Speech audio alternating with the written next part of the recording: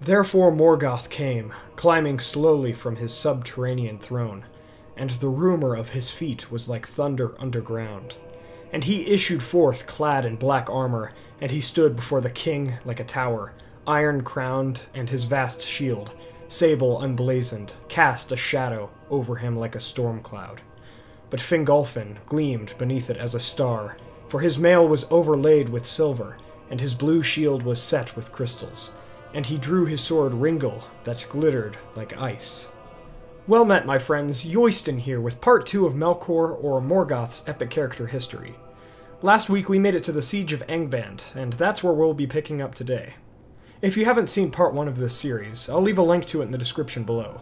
Before we get started, I wanted to wish you all a happy New Year's in the reunited kingdom, as today was the day that the One Ring was destroyed in the Legendarium, and it became Gondor and Arnor's New Year's. Here's to another year and more to come in Middle-earth. Now, let's jump into part 2 of the Dark Lord's history. Throughout the years that the Noldor held the siege upon Angband, Morgoth tried multiple times to free his fortress. One such attempt was when Morgoth caused the Iron Mountains to erupt, and he sent an army of orcs through the passes, but this was in vain as the elves held their ground and easily defeated Morgoth's forces. The only thing that he could really do was capture elves, break their minds, and turn them into spies among the Noldor, so that Morgoth was updated on his enemy's plans and movements.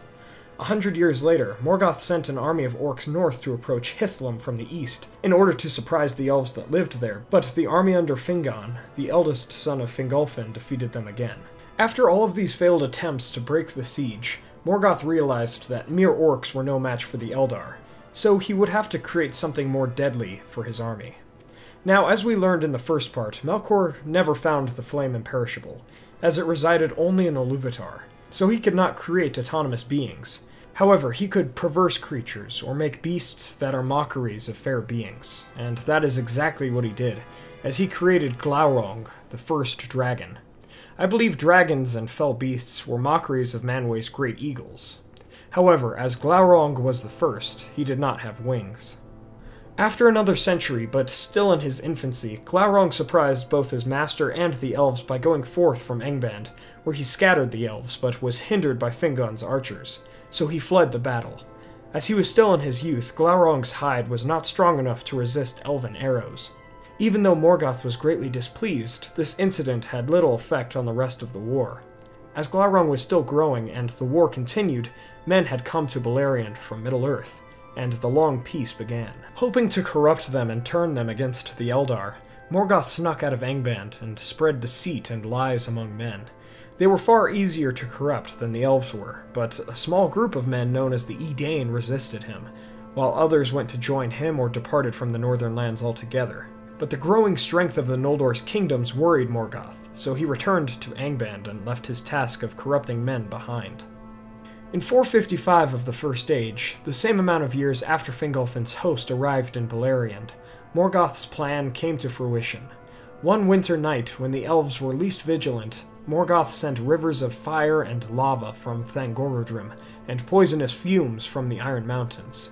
This alone slew many of the Noldor and the lands that they walked upon. In this chaos, a fully grown Glaurung emerged, as did the Balrogs, and armies of orcs and other foul creatures in amounts that the elves never even thought of. This began Dagor Bragollach, or the Battle of the Sudden Flame. The elves were scattered, and the sons of Feanor and Finarfin, with the exception of Maedhros, were overthrown. Fingolfin and Fingon's forces were able to defend the land of Hithlum, while many of the Sindar or Grey Elves were driven from the forests of Dorthonion, and many forsook the war altogether and went to Doriath, where Thingol and Melion were. Fingolfin fell into despair when he learned of the totality of this disaster, and when he believed that the salvation of the Noldor was hopeless, he rode out to duel Morgoth in single combat. He came in such terrible wrath and fury, resembling the Vala Orome to some, that orcs fled from him. Striking the doors of Angband, Fingolfin challenged Morgoth to this duel. Morgoth didn't want to engage, and out of all of the Valar, he feared death most. However, the captains heard Fingolfin calling Morgoth craven, so in order to maintain his reputation among the ranks, Morgoth went forth to meet the High Elf. Wielding the hammer Grond, Melkor struck at the Elf Lord, but missed several times, creating fiery pits in the ground. Fingolfin evaded the Dark Lord, wounding him 7 times. But the elf grew weary, and Morgoth drove him to his knees 3 times, but each time Fingolfin arose. But after the third, he fell backwards into one of the craters created by Grond. Morgoth set his foot upon Fingolfin's neck, ready to break his foe, but Fingolfin smote his foot with the sword Ringle, giving Morgoth a permanent limp. But the Dark Lord broke the elf's body, and wanted to decimate the corpse, but Thorondor and his eagles came to save Fingolfin's body, and their talons tore Morgoth's face. This marked the beginning of the end of the battle, as the free peoples of men and elves began to muster, and push back against Morgoth's outlying forces. And so the enemy retreated to Angband, and called his armies back as well. He even sent out spies and messengers to men also, feigning pity. But I don't believe anyone in their right minds would listen to Morgoth at this point, and the Edain refused. And so Morgoth summoned the Easterlings to come over the Blue Mountains to harass the men in battle. After 7 years, Morgoth renewed the assault that started with Dagor Bragolach, by assaulting Hithlum where many elves yet lived, but he was repelled by Círdan and his host who aided Fingon. Years later, the deeds of Beren and Luthien commenced. Beren, who was a man, was only able to marry Luthien, the daughter of Thingol and Melion, if he recovered a Silmaril from the crown of Morgoth. While Morgoth sat upon his throne, Beren and Luthien infiltrated Angband in disguises, and Luthien conceived a song after Morgoth saw through her disguise. As the Dark Lord began to daze off into sleep, he had an evil lust for the elf maiden, but Luthien's song worked, and the entirety of Morgoth's court fell into slumber. His head slumped, and he fell from his throne, and the Iron Crown rolled away. Beren drew the knife Ancrist, and pried loose a Silmaril from the crown. While trying to get another Silmaril, however, the knife snapped, and a shard pierced Morgoth's cheek, awakening the Dark Lord. Beren and Luthien ran, and Morgoth's werewolf caught up to them, and eventually consumed the Silmaril, which drove him mad and made him flee into the wild.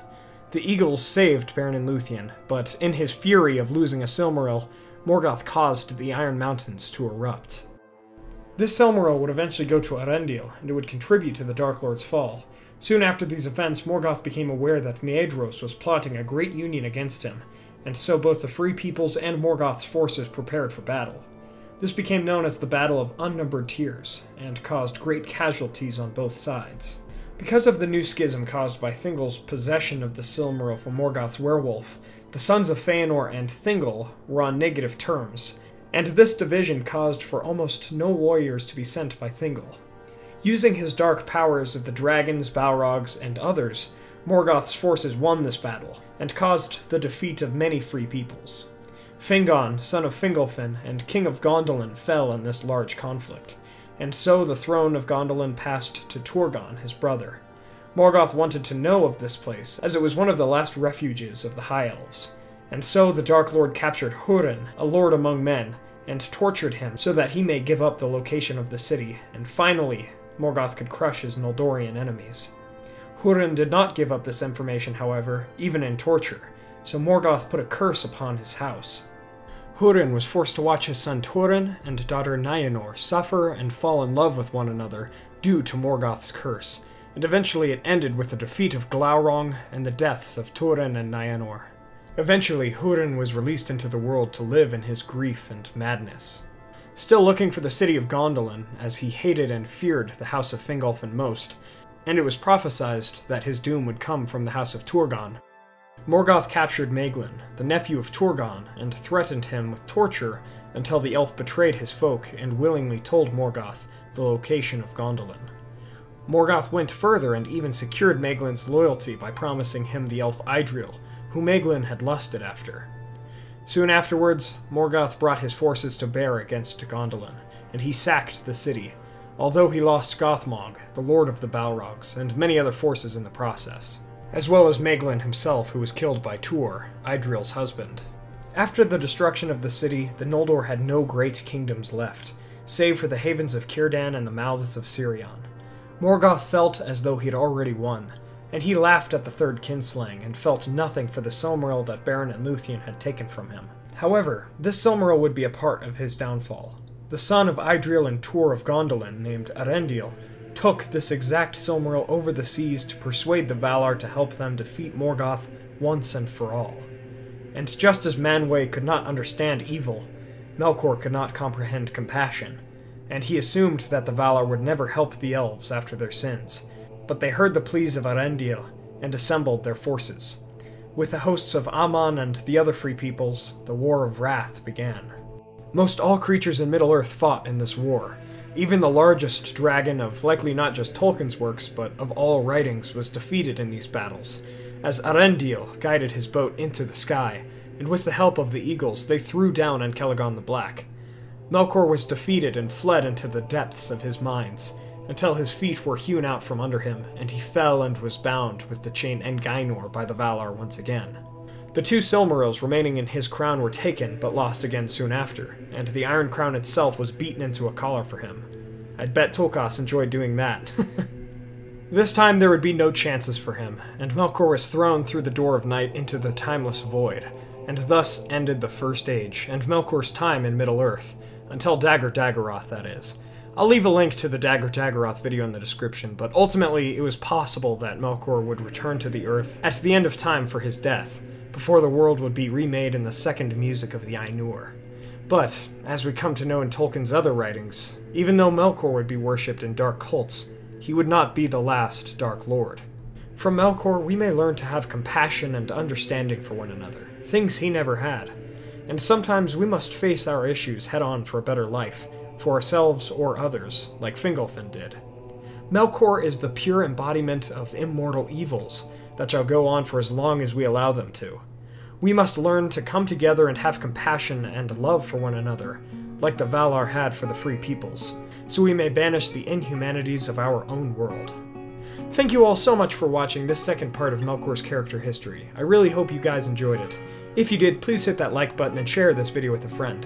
I'm looking to do more of a lighthearted video next Sunday, as we have talked about many battles and wars for a few weeks now, and seeing that next week is April Fool's, leave a fun video suggestion in the comments below, and please let me know your thoughts about the original Dark Lord as well. If you'd like to contact me more directly, please join me on Facebook and Twitter through the links in the description below, and don't forget to subscribe to join the Men of the West and all of the Free Peoples today. I appreciate you guys so much, and as always, thank you all for joining me on this adventure. Until the next one, my friends.